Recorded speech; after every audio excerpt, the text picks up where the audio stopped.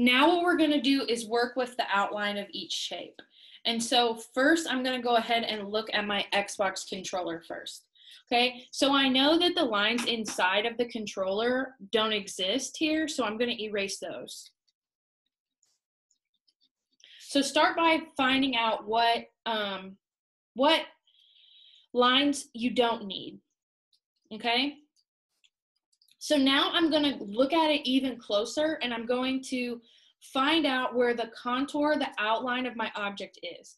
So I can see that starting down here on this controller, it kind of is almost at a slant a little bit. So I'm going to erase. As I'm going, I'm erasing. As I'm going, I'm erasing so I can make sure that I have all the lines right.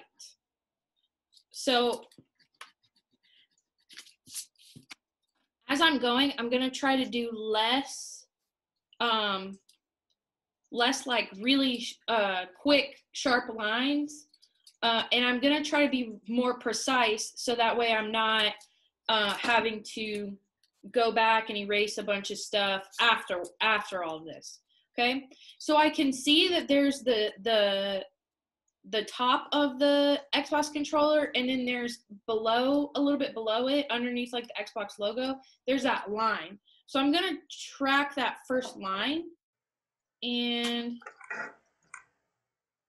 it starts to go down a little ways around the middle. Sorry. And then it goes up again, and it's even,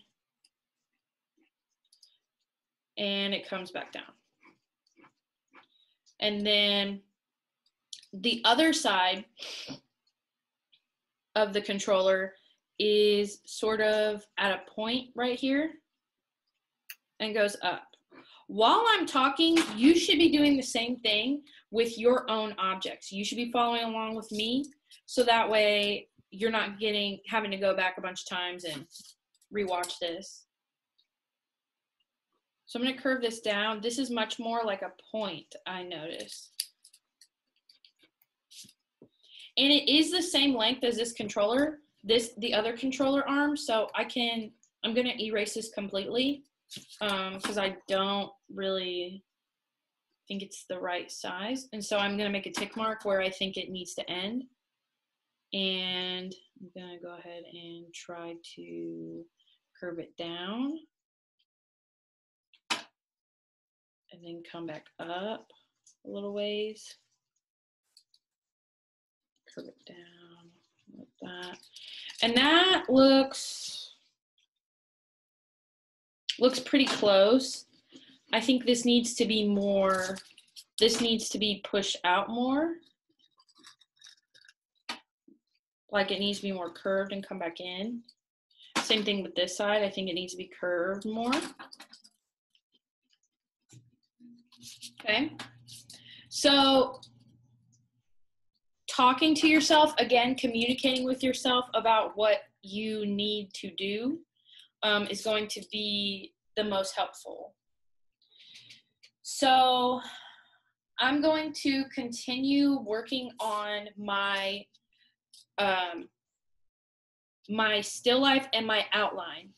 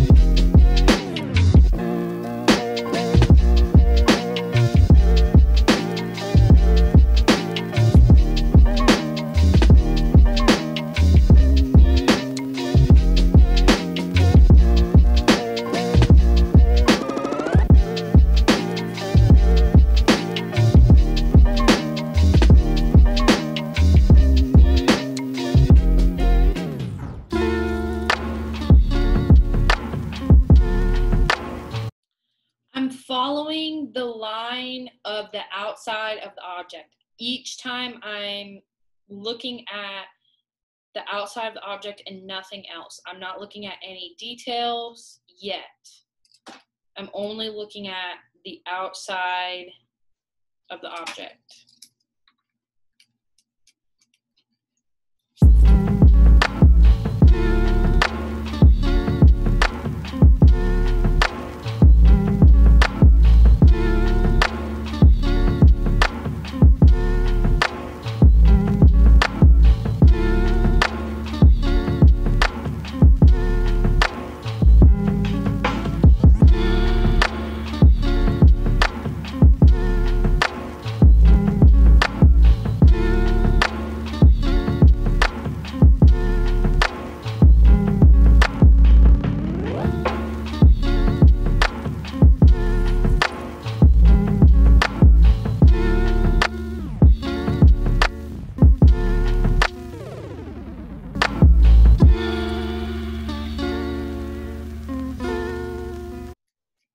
Now you can see I just erased the entire front of the shoe, and the reason is because I'm using my judgment. I don't think that shape was right, and I think it's actually going to make it harder for me if I stick with that shape. So I'm just going to lose it,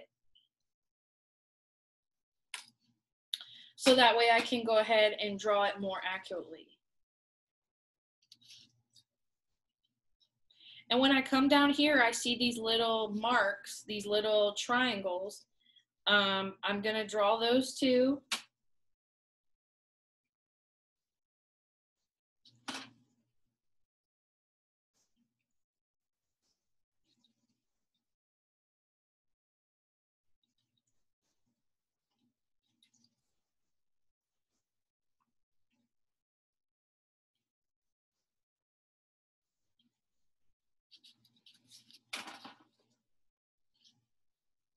That doesn't look perfect to me, but at least I'm getting this outline done so that way I can have a good kind of starting point.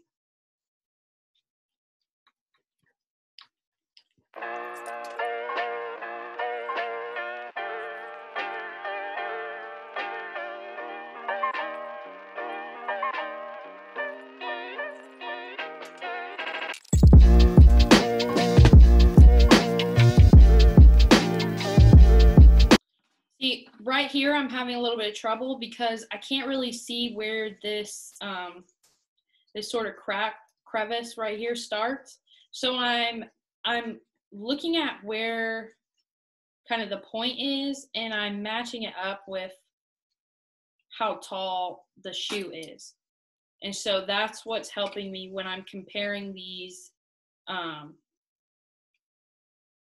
different shapes. Like I said, you can also take your pencil and measure using your thumb and your pointer finger. You can go ahead and kind of measure out where certain things are on your paper.